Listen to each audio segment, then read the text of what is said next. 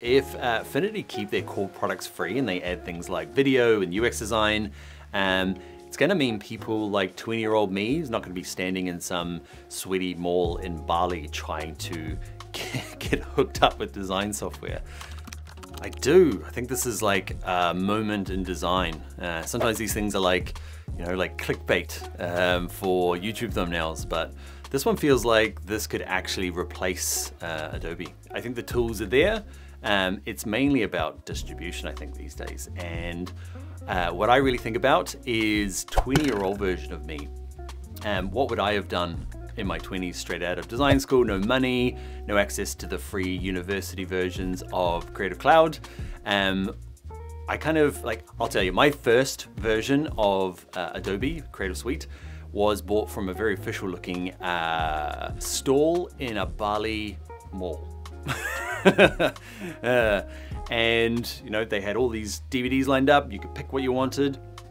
I haggled, paid my money, and the guy said, come back in 20 minutes. And I mildly freaked out, not sure what's going on. Came back 20 minutes later, and he handed me a still hot, I remember that, it was still hot DVD of Creative Cloud, burnt, in the back shed somewhere. Now, I don't want to advocate piracy. I hate it when my courses get stolen and stuck up on places, but I can also sympathize, being creative and broke sucks. Yeah, so that was my reality back then. I was creative, hungry, didn't have the funds, so just made it happen. I think if I was back then and Affinity was available, I could easily be Dan the Affinity guy. I think accessibility really matters when it comes to at least getting started with these tools. Yeah, but now I'm all grown up. I have lost my sweet fringe, that's gone, but I have got a ton of design experience. So what do I do now? Would I switch? That is the big question. So what's changed now? Well, Canva, you probably heard of, bought Affinity for $380 million US. It's about 8 million sheep. It's about a third of all of our sheep. It's a lot of sheep. Then in October just gone, they went and took their 3 products, right? So they've got Affinity has Affinity Photo, Designer, and Publish. They went in October and released it smushed all together in one unified bit of software. They call it Affinity Studio, which is useful, but not that big a deal. The big deal though is they made it free. So what the tools do? So Affinity Photo is a replacement for an alternative for Photoshop. Designer for Illustrator, and Publish is a competitor to InDesign. They do the same job. Now, I've used them loads. I love dabbling with new software and the totally capable bits of software. But it did feel like I was a big boy designer and I don't use these tools. But with the recent changes, I do feel like, I don't know, I'm not so sure anymore. As a professional, would I switch? So kind of 3 parts, right? Photo, the Photoshop alternative, masking, blending, composites, retouching, that is a big yes. For Designer, which replaces Illustrator, it's the one I'm probably the most emotionally attached to. So, logos, icons, illustrations, it's like a reluctant tick. Can we have a reluctant tick? And Publisher, that is the most probably the one I'm most unsure about. So if it's perfect if you're the person who has if you have never used a grep style or a nested style or a data merge, then Publisher is a big tick for you. Where it gets murky is when you're dealing with really super large documents, books, magazines. That's where it's not really a tick. It's 90% there, but it's kind of like an unsure tick again. It's more like it's more like that tick that, I don't know, you maybe don't know, the tick that's at a weird angle. It's it's there, but it does something a little bit weird about it. It's not quite right. I don't know. Other designers will know the tick. Do you know the tick? That one. Ugh. Ticks should be like this. But this tick is just I don't know. We spent too long talking about ticks. Move on.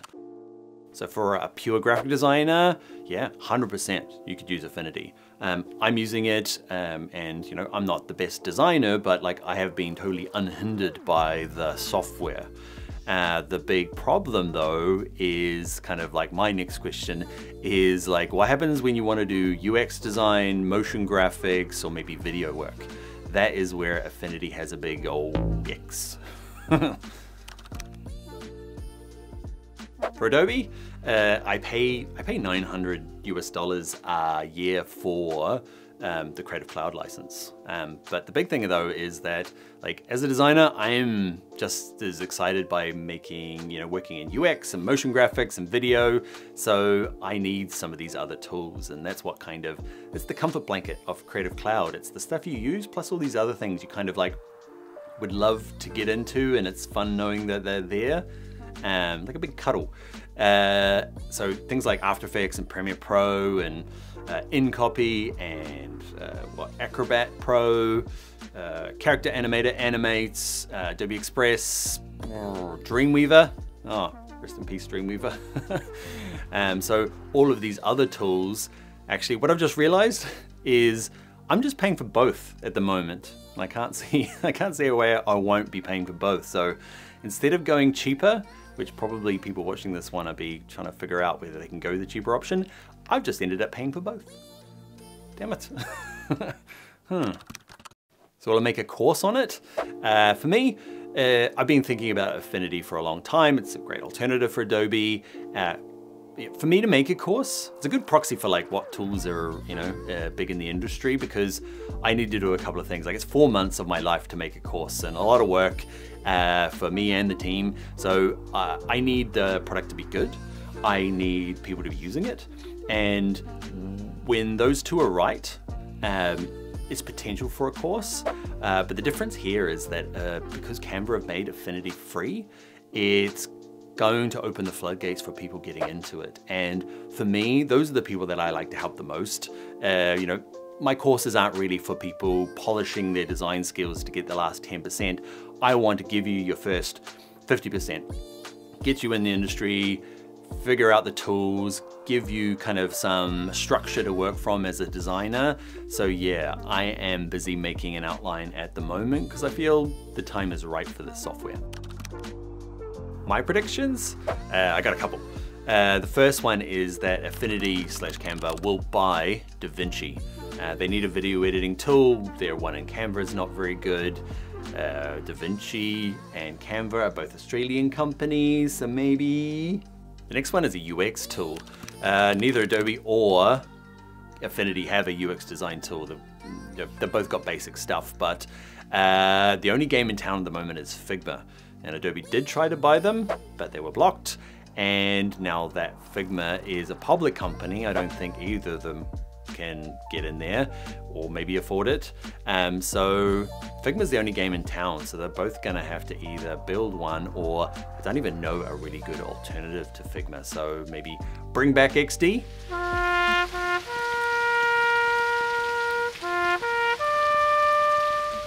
The next one is Adobe's gonna have to figure out a new pricing model. They're gonna need some sort of onboarding mechanism for the new generation of designers. You know, old school designers, am I old school now? Okay, well, legacy designers like me, okay, we're stuck in our ways, we know the tools, and we're prepared to pay. Also, there is switching costs with old files and skills, so that's kind of safe. But where it comes to people getting into design, like Canva is scooping up a whole bunch of people getting into the game on the fringes, just getting started, they need to have a product in there that does the same. They've got some stuff with Express and some light versions of software. I'm sure that's what they think is the way that's gonna work, but they're gonna have to figure out something. But they're smart. They went from, like, remember, I don't know if you remember, but there was lump sum payment for a pack of DVDs, and then they went to Creative Cloud, which was a huge big uproar in the industry. I'm not paying for subscriptions, but it was amazing. They moved with the times. It was amazing for their business, and it worked. Will they change it now to this more freemium model? I don't know where they'll go, but they need to figure out something.